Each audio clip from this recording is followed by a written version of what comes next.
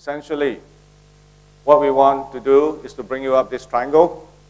Instead of memorizing for exams, we want you to understand, we want you to be able to apply, we want you to be able to analyze, and finally create new solutions if possible. We want you to be able to handle 21st century problems in chemical engineering. All right, the important information now. These are the diplomas that we'll take in.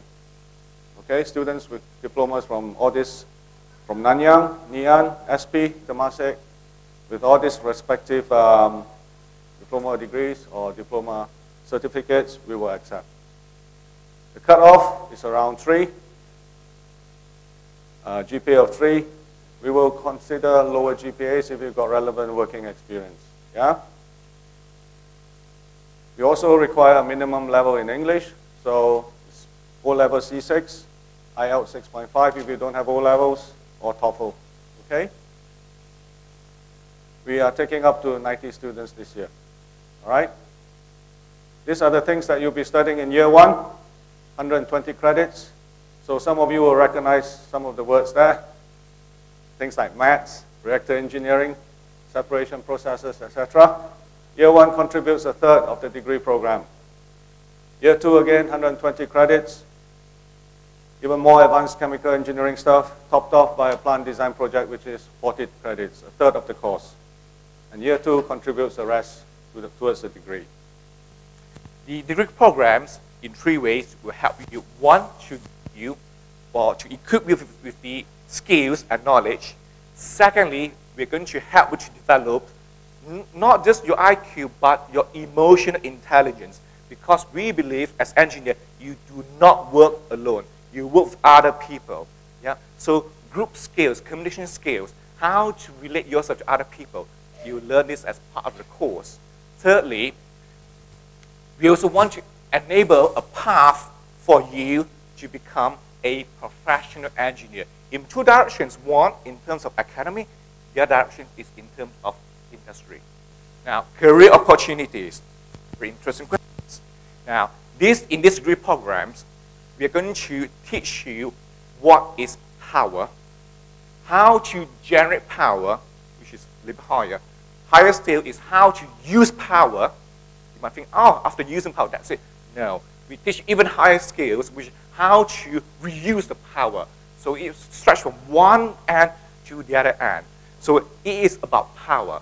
So any discipline, any forms of work that needs power will need electrical power engineers. So career options is wide. One of the key things, we're targeting our degree program at those students that are particularly motivated and interested in different aspects of food and how they're going to apply the knowledge that they gain from the degree program in practice in terms of helping food companies develop healthier food products or how we engage with health promotion agencies in order to give better quality health advice and think about how some of our subject knowledge relates to areas such as public health and nutrition. So it's all about motivation and interest and how we're going to apply some of this information in practice. One of the key things that's been mentioned already is perhaps the idea that Newcastle University in the UK is a research-intensive university. So all of our teaching is underpinned by active researchers. And some of the themes and topics that we look at in our degree program are related to the research areas our academic staff are involved with. And these loosely fall under about 3 umbrellas: molecular nutrition, understanding nutrition and metabolism at the cellular level; public health nutrition, how we apply some of this information in practice in order to give dietary advice and encourage people to have healthier lifestyles; and perhaps all sorts of other areas where we're looking at the interrelationships and interactions between food and quality and health. And these are some quite key research themes that underpin some of the topics and modules that we study during the 2-year program. Here in Singapore, we offer a Bachelor of Engineering in Naval Architecture, Marine Engineering, and Offshore Engineering.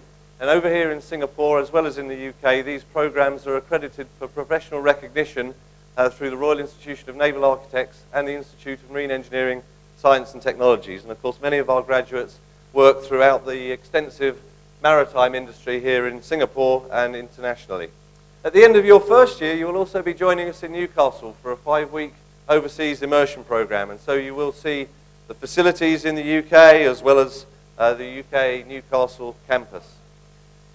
Here's an example of some of the modules you'll be studying. And again, for some of you, these might be familiar words. And a large part of what you'll do in your second year, something you probably think of as FYP, we call it the dissertation, forms a large part of the work that you carry out in your second year, which is research-led and can be industrially supported. So the programs themselves, specifically designed and suit the marine-based diplomas from across the different Singapore polys.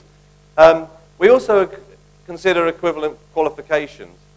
Furthermore, we also have a bridging program, a 12-week bridging program. So if you're coming from basically a mechanical engineering background and you're interested in converting to marine technology, we can offer you that bridging program to do that in the lead up to the degree. What do mechanical engineers do?